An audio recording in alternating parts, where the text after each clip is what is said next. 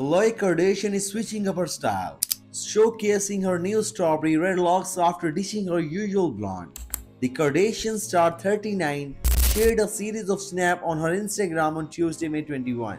In the first shot, Kardashian flashed a beaming smile as she closed her eyes and raising her arms while wearing her hair in a middle parting and loose waves. Sporting a strapless brown bodycon dress, the Good American co-founder swayed her head to the side into the following snap before placing her hands on her legs in the third photo and smiling at the camera in the final picture.